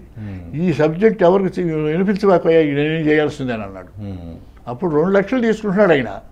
2 లక్షలు తీసుకుంటుంటే సరే కాల్ షీట్లు అన్నీ ఓకే అన్నాడు. హనుమంతరావుకి అందరికీ చెప్పేశాడు, వాళ్ళ తమ్ముడు హనుమంతరావుకి. సరైన తర్వాత నేను నిదానంగా అడిగా, సార్ మేము కొత్త సార్, డైరెక్టర్ కొత్త, నేను కొత్త, కాబట్టి మాకు ఏదైనా కొద్దిగా కోపం సార్ అని అడిగితే ఆయన అన్నాడు, సరే అందరూ పెద్దవాళ్ళే, మీ ప్రొడ్యూసర్స్ డూండి గారు, బాలయ్య గారు, వీళ్ళందరూ పెద్దవాళ్ళే, వాళ్ళంతా నన్ను తీశారు. నేను కొత్త అండి సార్, మాకు ఏదైనా కోఆపరేషన్ అయితే హీరోగా ఉన్నాడు, ఈ సబ్జెక్ట్ నీతోనే తీయాలి సార్ అని అంటే ఆయన పాప 50,000 తగ్గించాడు. 2 లక్షలు తీసుకుని 1,50,000 చేశారు మీకు? నాకు 1,50,000 చేశాడు సార్. హనుమంతరావు పిలిచి వెంటనే చెప్పాడు, అరే కృష్ణ నువ్వు ఎవరికి చెప్పబాక రాధాకృష్ణ, అందరూ 2 లక్షలు ఇస్తున్నారు, వాళ్ళంతా ఫీల్ అవుతారు అని నేను ఎవరితో చెప్పను సార్ అది అన్న. సరే నేను ఓకే అన్న. అది ఆ కృష్ణ గారు తగ్గించిన దాన్ని ఒప్పుకోండి. నేను అందరి దగ్గర 5, 10 అందరి దగ్గర తగ్గించా. అందరూ ఛాయాదేవిది కానీ యశ్వలక్ష్మి కానీ సూర్యకాంతమ్మ కానీ అందరూ తగ్గించాడు. ఇక నాగభూషణ్ గారికి కూడా పాపం 30 తీసుకుంటున్నాడు, 20 తీసుకున్నాడు. రావుగోపాలరావు జయప్రదకి అప్పుడు 75 అడిగితే నేను 50 ఇచ్చాను సార్. అప్పుడు 75 అడిగారు వాళ్ళ నాయన శ్రీరాములు. నేను 50 ఇస్తాను. ఆయన ఫస్ట్ అందరూ తగ్గించారు, మీరు కూడా ఎంతో కొంత తగ్గించాలి నాకు అంటే తగ్గించింది. ఆ శ్రీరాములు ఉండేవాడు తగ్గించాడు. అందరూ కోఆపరేట్ చేశారు సార్, అదే లేదు. సుబ్బారావుకినే అన్ని తిలక్ గారి దగ్గర, ప్రత్యేగాత్మార్ దగ్గర గిరిపించి వాళ్ళ బ్రషెస్ కూడా తీసుకొని చెప్తే ఎందుకు పర్వాలేదు సార్, అదేం అనవాక నేను చెప్పినట్టు చెయ్యి అని అంటే వాళ్ళ దగ్గర చేశారు. చెప్తే బ్రహ్మాండంగా తయారు చేసుకున్నారు. ఆ స్క్రిప్ట్ బ్రహ్మాండంగా తయారు చేసుకున్నారు కానీ వాళ్ళు ఓకే చేశారు. ఫస్ట్ సినిమా ఎంత ఇచ్చారు రెమ్యునరేషన్? రెమ్యునరేషన్ నాకు ఎదురు డైరెక్షన్ ఛార్జ్ ఇచ్చినట్టే చాలు అన్నాడు. అది అది నేను అంత అన్యాయం చేయనాయా, నేను 15 ఏళ్ళు 15 ఉన్న ఫీల్డ్లో ఉన్నాను, నువ్వు కష్టపడి నేను చెప్పినట్టు విని చేస్తే నీకు రెమ్యునరేషన్ తగ్గిస్తుంది చెప్పి 30 ఏళ్ళు ఇచ్చారు సార్. 30 ఏళ్ళు అయినా ఎంత అయింది బడ్జెట్ అప్పుడు? అప్పుడు సార్ 17 లక్షలు అయింది సార్. 17 లక్షలు అయింది. 17 లక్షలు అయితే నేను అప్పుడు 2 లక్షలే పెట్టింది పెట్టుబడి. మిగతా ఫైనాన్స్ వచ్చిందా? నేనంతా డిస్ట్రిబ్యూషన్ కానీ 6 లక్షలు ఇచ్చాడు పూర్ణవాడు distribution advance. The Nizam and Ceded out రేట్కి అమ్మేశా. ఎందుకంటే బీహార్ల దగ్గర 8 లక్షలు 9 లక్షలు ఫైనాన్స్ ఇచ్చా ఆ 2 ఏరియాలకి. ఆ 9 నాది 2, 11 వాడు 6.5, 17.5, 16.5, 17 అయ్యింది సార్. రీరికార్డింగ్ తప్పు కొంచెం డబ్బు తగ్గింది. యాదగారి వెంకట చౌదరి గారు నాకు మామ అవుతాడు మేనవస్, ఆయన దగ్గర పోయి 1,50,000 తీశాను ప్రో నోట్ రాసి తీసా. తీస్తే రిలీజ్ అది వాళ్ళు రిలీజ్ చేసేసారు. రిలీజ్ చేస్తే రిలీజ్ అయిన వారం రోజులకి కేఆర్ ప్రభును కర్ణాటక వాడు వచ్చాడు. నేను మెదవాళ్ళు చూశాను, సినిమా బ్రహ్మాండంగా ఉంది, నేను ఒకే అమౌంట్ ఇస్తాను, నాకు ఇయ్యే కర్ణాటక అన్నాడు. సరే నేను వినాయక విజయం షూటింగ్లో ఉన్నప్పుడు అది సగం తీసినప్పుడే ఇది మొదలుపెట్టా. 79లో 78లో 2 మొదలుపెట్టా. అది ఫినిషింగ్, ఇది 3 షెడ్యూల్ స్టార్టింగ్. అప్పుడు దానికే దీనికి తీసుకుంటూ వచ్చా. వస్తే అప్పుడు అది కర్ణాటకకి 3.5 లక్షలు. అప్పుడు కృష్ణాయి 1.5, 2 కంటే ఎక్కువ అమ్మట్లా కర్ణాటక. నేను 3.5 అయితే తీసుకో, లేకపోతే మీరు కర్ణాటకలు పాత ప్రింట్లు ఇవ్వమంటారు, పోనీ పాత ప్రింట్లు దొరకవు, అన్నీ ఎక్కడ అక్కడే ప్రింట్లు మర్సెట్ అయిపోతాయి, నీకు ఇష్టమైతే కొత్త ప్రింట్లు తీసుకున్నట్టే తీసుకో, 3.5 లక్ష, రెండో మాట చెప్పొద్దు, ఇదిగా అవుతానన్న అంటే సరేనన్నాడు. సరేనని నేను అడిగినంతకన్నా తగ్గించు అన్నాడు. ఏమయ్యా 16-17 ఏళ్ళు తీసి రతి వాడు కమల్ హాసన్తో పిక్చరు, 8 ప్రింట్లు, పబ్లిసిటీ, పోస్టర్స్ కలిసి 60 ఏళ్ళు కొన్నావు. 60 ఏళ్ళు వచ్చి కర్ణాటకలో 50 లక్షలు వసూలు చేసింది. ఈ సంగతి మాకు తెలియదా? కేఆర్ ప్రభు ఎప్పటి నుంచి నువ్వు డిస్ట్రిబ్యూటర్ అయ్యో? అందువల్ల సినిమా ఇవాళ రూపాయి వచ్చేది ఇవాళ 10 రూపాయలు అనుకుంది, సక్సెస్ అయితే 10 లక్షలే ఉంది. అది పోతే 20 లక్షలు పెట్టా, 100 కోట్ల రూపాయలు పెట్టినా పిక్చర్ ఫ్లాప్ అయితే మొత్తం పోద్ది. సినిమా సంగతి ఏమని చెప్తారు వారికి? ఆ సినిమాకి ఎంత ప్రాఫిట్ వచ్చింది? దేనికి? దానికి 1 కోటి చిల్లర వస్తుంది అయింది సార్. 1 కోటి చిల్లర అంటే మీ చేతికి ఎంత వచ్చింది ప్రాఫిట్? మా చేతికి దాదాపు 60 లక్షలతో వచ్చింది. మరి ఏం చేశారు? 60 లక్షలకి 60 లక్షలు 50 లక్షలు పూర్ణవాడు కాజేశాడు. కాజేస్తే పట్టుకొని 9 ఏళ్ళు కేసు వాడు బెజవాడి కోర్టులో ఆడి మీద. కేసు గెలవబోతున్న టైంకి వాడు చచ్చాడు, మా ప్లేటర్ తెచ్చాడు, ఆ ప్లేటర్ తెచ్చాడు. ఇవన్నీ ఎదుర్కొన్నాను సార్.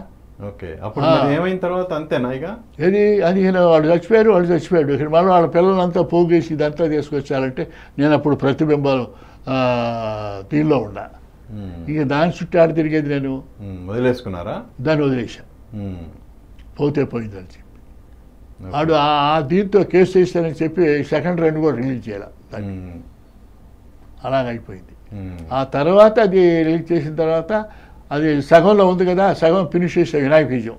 వెంకన్న చౌదరి గారు 60 లక్షలు ఇచ్చాడు ఒకే అమౌంట్. ఆయన ఆ అమౌంట్ పెట్టి వినాయక విజయం తీశారు. వినాయక విజయం తీసేస్తే అది మొత్తం బిజినెస్ అయిపోయింది.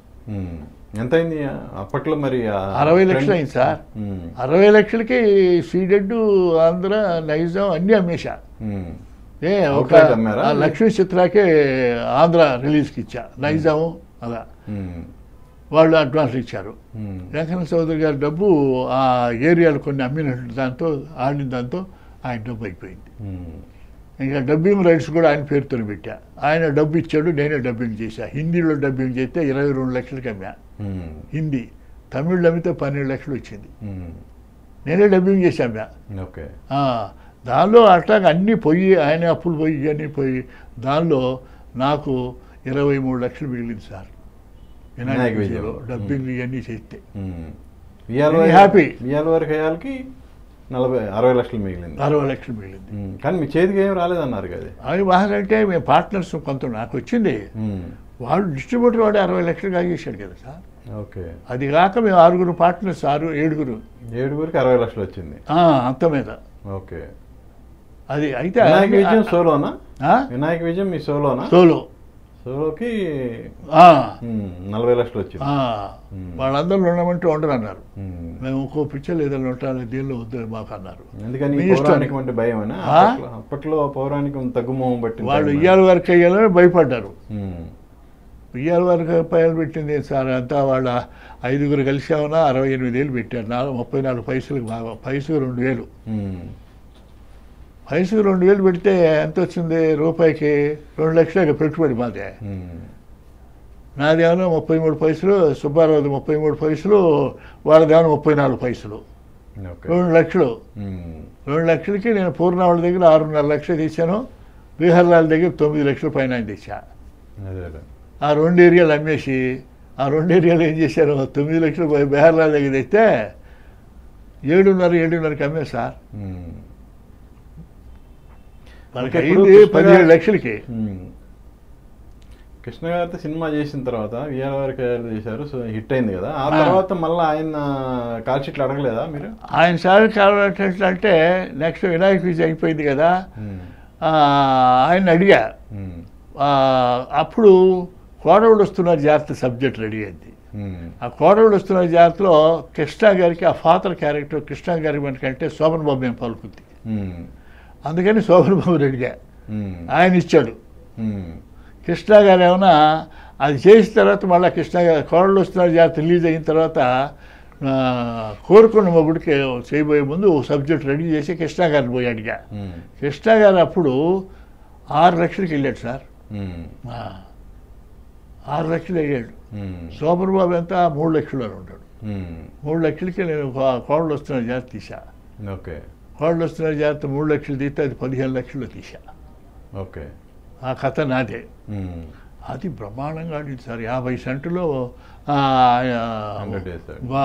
నెల్లూరు వాళ్ళ దీంట్లో కాంప్లెక్స్లో ఫస్ట్ 100 డేస్ ఫంక్షన్ అండి. ఆ కాంప్లెక్స్లో నేనే. ఓకే. భానుమతిని చీఫ్ గెస్ట్గా తీసుకెళ్ళి 100 ఫంక్షన్, కృష్ణ గారిని తీసుకెళ్ళి 100 ఫంక్షన్ చేశా. అది దానిలో బ్రహ్మాండం. అది అయిన తర్వాత కోరుకున్న మొగుడు మొదలుపెట్టా. అప్పుడు మనోడు అనే సబ్జెక్ట్ తయారు చేసి కృష్ణ గారితో మీతో తీస్తారు సార్, ఇది బాగుంటుంది సబ్జెక్ట్. ఆయనకి బాగా నచ్చింది ఆ సబ్జెక్టు నచ్చితే ఆయన 7 లక్షలు. అప్పుడు కృష్ణరాజు గారికి ఎంత ఇచ్చారు వినాయక విజయానికి? కృష్ణరాజు గారికి 1 లక్ష రూపాయలుగా. ఓకే. వాణిశ్రీకి 1.5 లక్ష. అమ్మాయి స్పీడ్గా ఉంది. కృష్ణరాజు గారు అప్పుడు నేను చేసినప్పుడు 60,000 ఓకే మార్కెట్లో. సరే నేను పౌరాణికం కదా ఇది కదని చెప్పి నేను 1 లక్ష రూపాయలు ఇస్తాను సార్, మీరు 60,000 తీసుకున్నారు. ఈ వచ్చిన లాభాలను ఏమి ఇన్వెస్ట్ చేయలేదు అక్కడ అప్పట్లో? ఇన్వెస్ట్ చేశాను సార్. 2-3 ఇళ్ళు కొన్నారు, 2 ఇళ్ళు కొన్నారు, 2 ఇళ్ళు కొన్నాను. చెన్నైలోనా? చెన్నైలో. ఆయన కొంటే అర్రగడ్డ వెంకన్న చౌదరి గారు 60 లక్షలు ఇచ్చేదాన్ని వినాయక విజయం ఫినిషింగ్ టైంలో నీ డబ్బు తీసుకెళ్ళి ఆయన ఇళ్ళు కొంటున్నాడు, వాకిళ్ళు కొంటున్నాడు, వాళ్ళు ఇళ్ళు చెప్పారు. చెబితే ఆయన మొండి పట్టు పెట్టాడు. ఎందుకంటే తర్వాత కొనుక్కోవచ్చు కదా, నా దగ్గర తీసుకోకూడదు, దాన్ని తీసుకుని వడ్డీ తగ్గుతుంది కదా, అది దాన్ని ఆయన పేసి పెట్టాడు. ఆ ఇళ్ళు తిరిగి ఇచ్చేసి నా అడ్వాన్స్ నేను తీసుకొని వినాయక విజయం అయిపోయిన తర్వాత అప్పుడు ఎంత సార్ 1.5 2 గ్రౌండ్లు బిల్డింగులు, అప్ స్టైల్ డౌన్ స్టైల్ కొన్నా. ఓ 4.5 గ్రౌండ్ స్థలం 1,30,000 కొన్నా. బాంబే మార్వాడి అమ్ముకొని పోతుంటే ఆ రోజుల్లో 80లో.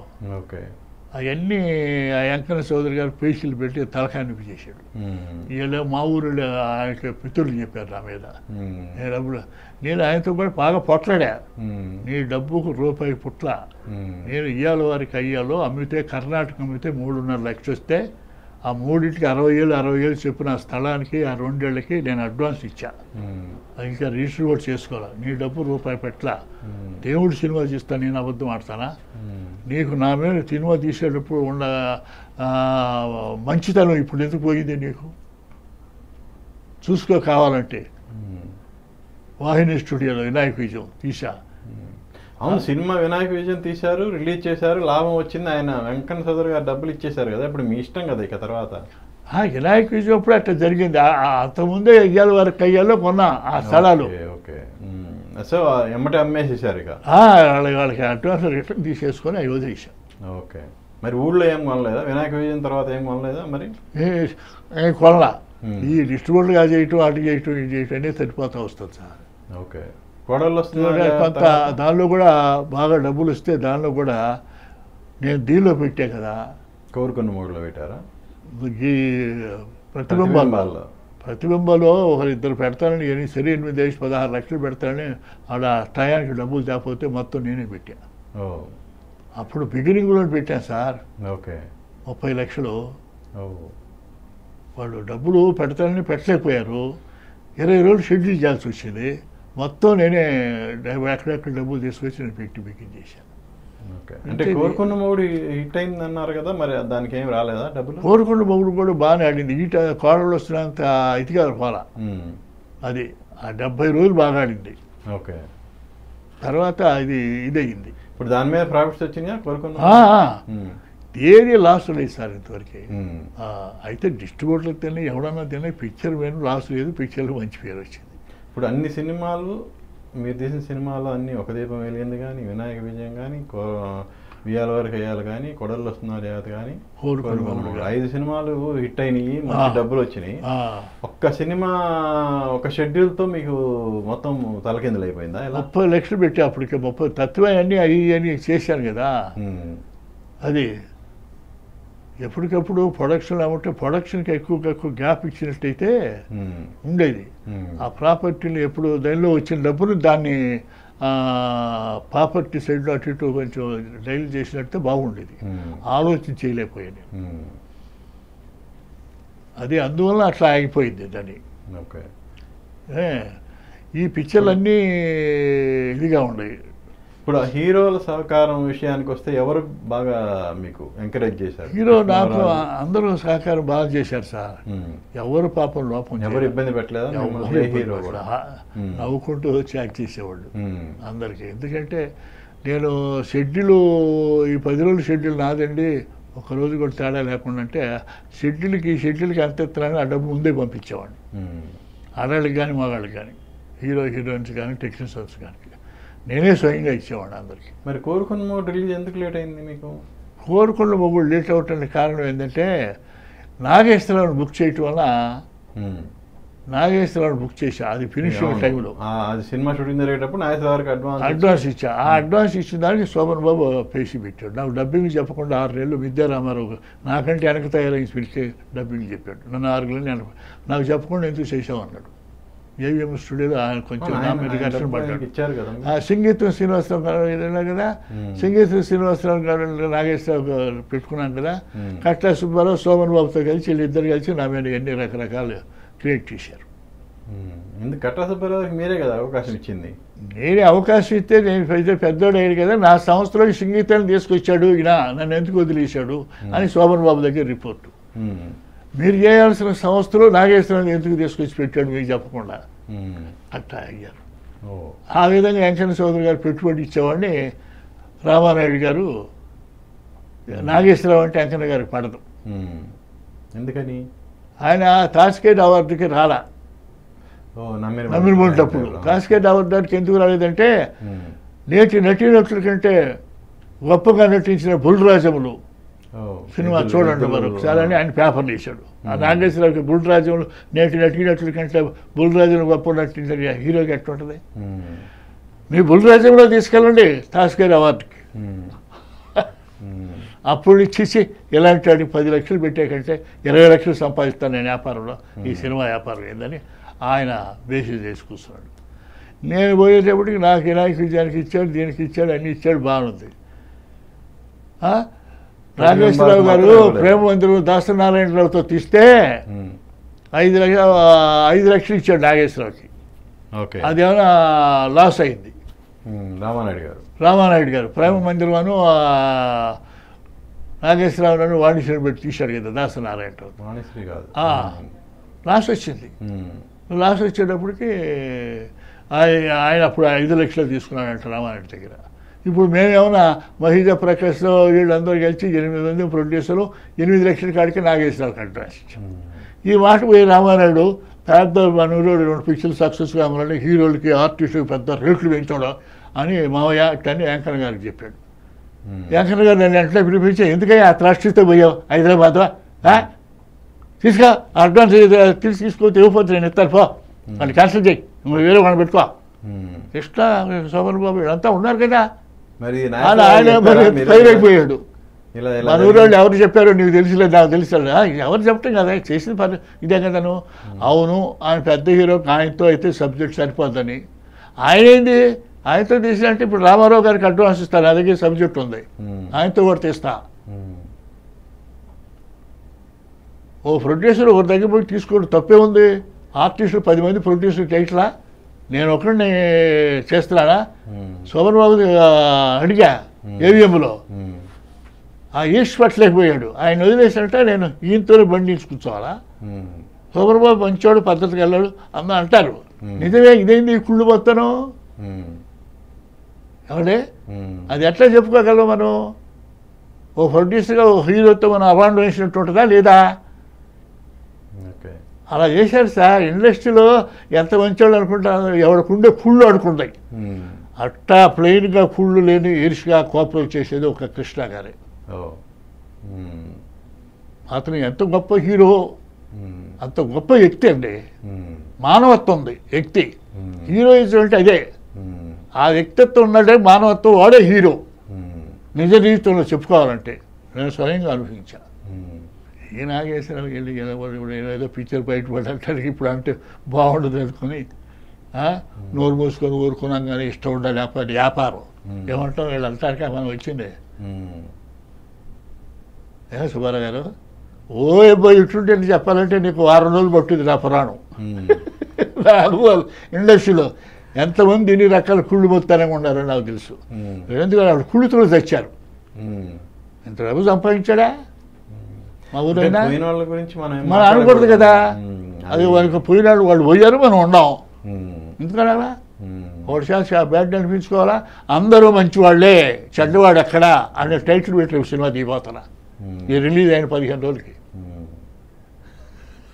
ఈ సినిమాకే మీకు 40 ఏళ్ళు పట్టింది, మళ్ళీ ఎమ్మటే సినిమా ఎట్లా తీస్తారు? ఎవరు? సుబ్బారావు గారు సినిమా ఫీల్డ్లో అంత మహిమలు ఉన్నాయి. సినిమా ఇప్పుడు రిలీజ్ అవుతుందని పేపర్లు వేసేటప్పటికే 3 మంది పిలుస్తున్నారు నన్ను.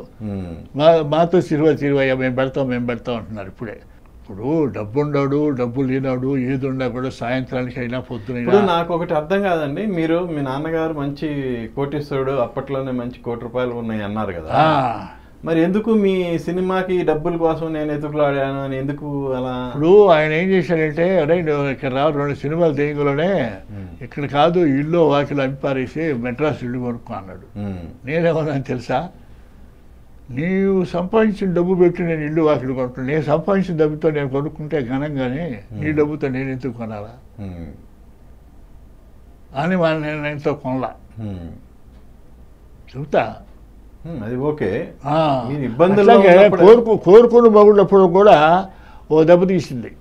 అది కూడా రిలీజ్కి అన్ని ఏరియాలు అమ్మినా లాస్ట్ రిలీజ్కి వచ్చేటికి శోభన్ బాబు పెట్టిన కిరికిరికి డిస్ట్రిబ్యూట్ లేక పెట్టేశారు కొన్నాడు. అప్పుడు దాదాపు నాకు 15-30 లక్షలు పోయింది. మరి లాభం అన్నారు కోరుకున్న మగుడికి. రిలీజ్లో లాభం అయింది, ఎక్స్ట్రా అయిపోయింది డబ్బు. ఇచ్చిన అడ్వాన్స్తో సినిమాలు తీశానండి. ఓకే. వాళ్ళ అడ్వాన్స్ వాళ్ళకి తిరిగి ఇచ్చి మేము రిలీజ్ చేయలేమని తిరిగి అది నష్టం కిందే కదా. నష్టం కింద అట్లా అయింది. సో కోరుకున్న మోడికి మీకు 30 లక్షల నష్టం. ఓకే. దానికి వాళ్ళందరికీ తిరిగి ఇచ్చేసా. మళ్ళా సినిమా పోయేటప్పుడు మనం రిలీజ్ ఎవరికి బాకీలు లేకుండా తీసిపారి సినిమా స్టార్ట్ చేశాం. అది అట్లా రకరకాలుగా ఎట్లా వచ్చిందో నేను అడిగింది చెప్పలా. మీ నాన్నగారు కోటీశ్వరుడు ఉన్నారు కదా, మీరు ఆయన ఎందుకు హెల్ప్ చేయలేదు అంటున్నా ఈ ప్రతిబింబాలకి. మా నాయనగారికి మా ఇంట్లో కొన్ని మాలో మా వాళ్ళకి మాకు కొన్ని వార్ధకాలు వచ్చినాయి సార్.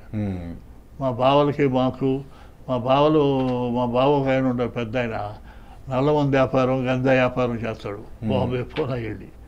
ఆయన చాలా దెబ్బతిన్నాడు. మా నాయనకి మా అక్కయ్య అంటే సెంటిమెంటు. ఆయన చేసిన బాకీలంతా తీసుకెళ్ళి కట్టాడు. ఓకే. అది కడితే నేను ఊరుకోనని చెప్పి నాకు తెలియకుండా చేశారు ఈ పని. ఓకే. మా నాయన సో మీరు ఈ సినిమా టయానికి మీరు కష్టాల్లో ఉన్నట్టే మీ ఫ్యామిలీ కూడా కష్టాలు, తర్వాత అంతా కష్టాలే. మా నాయన చచ్చిపోవటం, మా అక్కయ్యకి మా నాయనకి కోపాలు వచ్చి మా అక్కయ్యని మా నాయన తిట్టాడు. ఇప్పుడు మీ ఊళ్ళో పొలం ఎన్ని ఎకరాలు ఉంది అప్పుడు? అప్పుడు 25 ఎకరాలు ఉంది సార్. ఇప్పుడు 15 ఎకరాలు ఉంది. ఓకే. 10 ఎకరాలు అమ్మేసా. అమ్మాయికి అబ్బాయి ఉన్నారు. అమ్మాయికి 6 ఎకరాలు ఇచ్చి అబ్బాయికి 10 ఎకరాలు ఉంది. ఓకే. వాడు నా సినిమా ఆగిపోయిందని వాడు పెళ్లి చేసుకోవాలి. 42 సంవత్సరాలు నా మీద పోటీ పడుతున్నాడు. అంతా బాగొట్టు తాత మీద అది చేసావు ఇది చేసావు అట్లా ఇట్లా. ఒరే నీకు ఎక్కడ ఇవ్వాలా, నీ ఇంటి ఎదురునే 2 ఎకరాలు ఉన్నట్టుంటాడు. పెళ్లి చేసుకొని రామారెడ్డి దగ్గర పనిచేసేవాడు, వాడి దగ్గర పనిచేసేవాడు అంతా 2 ఎకరాలు చేసుకొని పిల్లలు చేసుకొని 2 పిల్లలు ఉన్నారా నీతోటాడు ఇంటి ముందాడు. నీకెందుకు 10 ఎకరాలు ఉంది, ఇల్లు ఉంది. 4 ఎకరం ఎంత ఉంది అక్కడ? ఇప్పుడు అక్కడ 30 ఏళ్ళు వస్తూ ఉంటుంది సార్. 30 లక్షలు. 30 లక్షలు ఉంటుంది. మరి హ్యాపీ కదా, 10 ఎకరాలు అంటే మంచిగా. ఊళ్ళో నుంచి చేస్తే కదా సార్ పని. 2 ఏళ్ళు చేసాడు, 3 సంవత్సరాలు ఎగ్గొట్టాడు. ఇక కూలీలకి గిల్లీలకి గిట్టుబాటు లేదు అట్లా ఇట్టాడు. అది పాలకెత్తే గిట్టుబాటు అయిందా? అది ఏమవుతుందా పాలకెత్తే నీకు వయసు వస్తుంది? ఊళ్ళో పని ఏదైనా ఉందా? పోనీ వ్యాపారం ఏం చేసుకుంటున్నావా? ఇవన్నీ ఇక్కడ అవన్నీ క్యారెక్టరు మంచితనంగా పద్ధతిగా ఉంటే ఇది కానీ సార్. మా నాయుడు నాకు ఎన్ని సంవత్సరాలు ఇన్ని చేస్తున్నా నన్ను ఎంతో మెచ్చుకుంటాడు. మా వాడికి ఒక అలవాట్లేదయా, అందరిలాగా రాదు. నా మీద ఏదైనా పితులు చేస్తే మా వాడి గురించి నువ్వు చెప్పుకొచ్చా ఉంటాయి పాప అంటాడు మా నాయన. అప్పటికే ఇప్పుడు ఊళ్ళో వాళ్ళు అందరి దగ్గర నాకు అదే పేరు సార్. నేను కూడా ఇలా ఇన్ని సంవత్సరాలు నిలబడి ఉండాలంటే 84 సంవత్సరంలో ఉండాలంటే నా ఆరోగ్యం ఎంత బాగుండట్టు. ఇప్పుడు మీ ఊరు వాళ్ళు మంచిగా అందరూ సౌండ్ పార్టీలే కదా, మరి ఎవరు ఆ జనరేషన్ అంతా పోయింది సార్. వాళ్ళంతా పెద్దవాళ్ళంతా పోయారు. నాయుడు గారిని ఏమన్నా అడిగారా హెల్ప్ తర్వాత ఏమన్నా? అబ్బా అసలు పక్క వెంకన్న చౌదరి గారికి ఎప్పుడు పుల్లబెట్టింది ఆయన. ఆయన నిన్ను ఎత్తుకుంటేప్పుడు అడుగుతాను.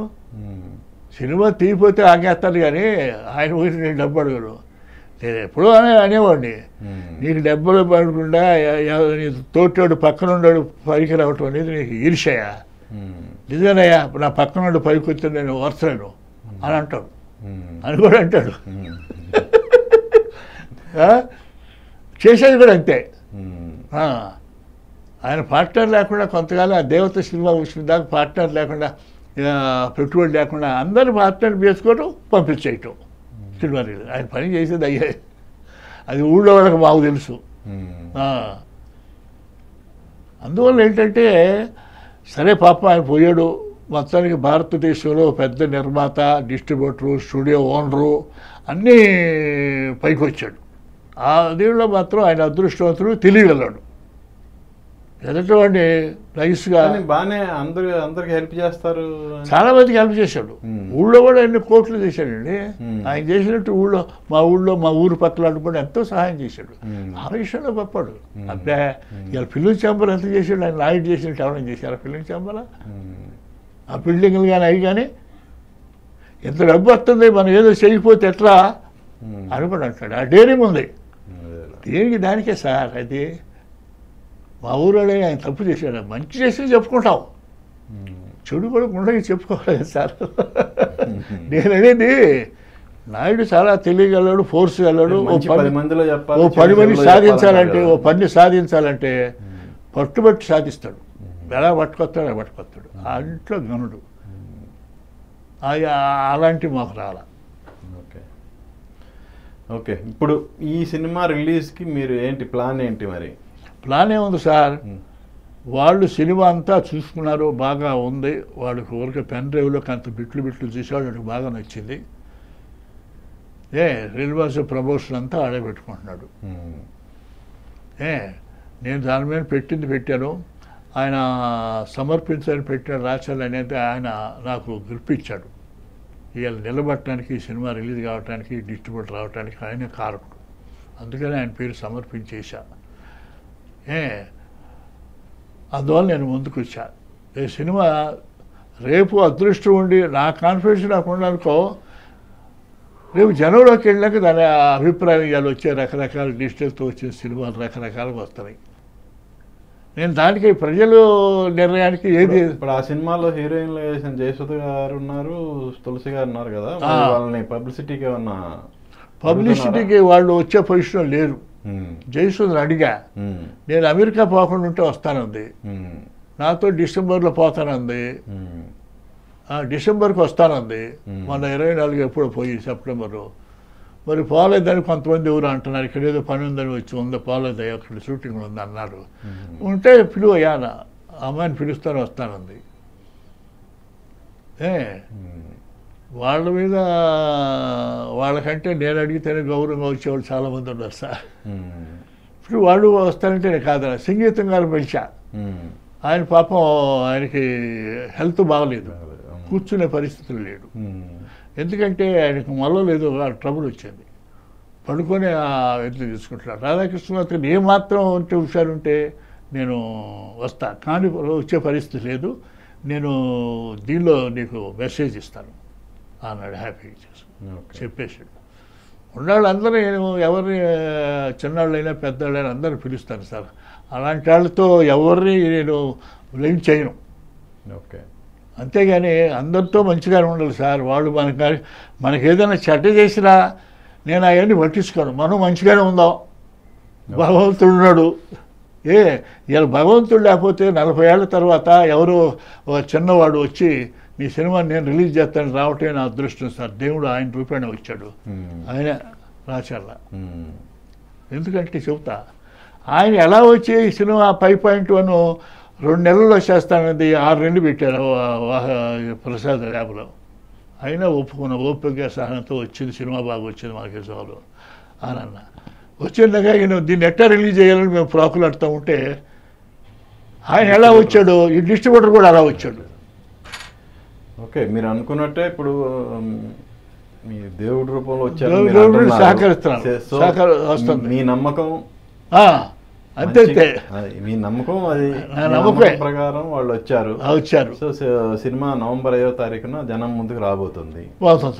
సో మీ నమ్మకం నిజమై మీ సినిమా మంచి సక్సెస్ అవ్వాలని మనస్ఫూర్తిగా కోరుకుంటున్నాను. Wish you all the best. Thank you sir.